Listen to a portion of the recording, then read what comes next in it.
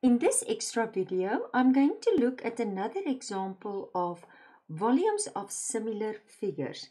You will find this on page 358 in the Namibia Ordinary Level Mathematics textbook, y equals mx plus c to success.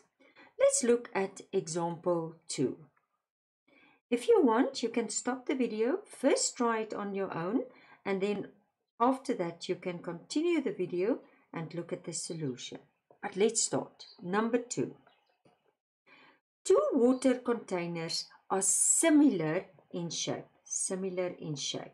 When they are full, they hold 3 liters and the other one holds 24 liters.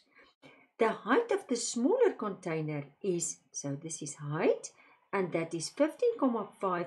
Work out the height of the larger container. Now, you must not forget that volume is ratio, it's to the power of 3. So basically, I'm saying, okay, there's a small one, and let's make a big one. And I'm giving you the ratio. So the ratio will be 3 of the small and 24.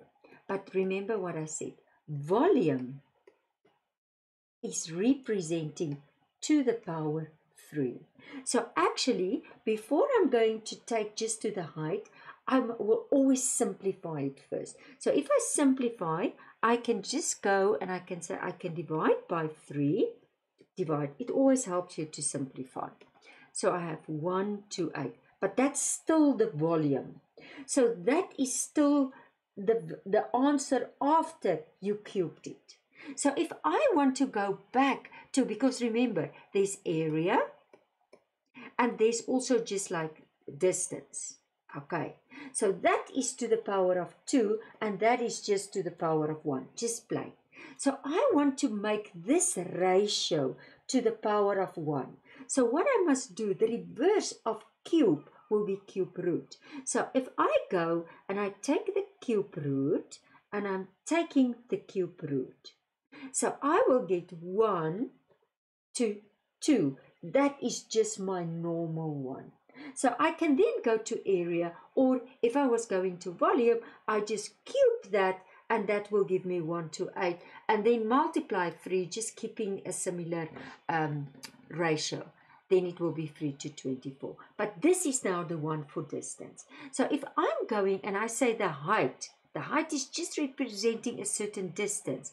So if I go and I say the height, and I'm saying, okay, this is the small one. Look there, small. So I'm saying 15.5. So with what did I multiply there? I was actually just multiplying with 50.5.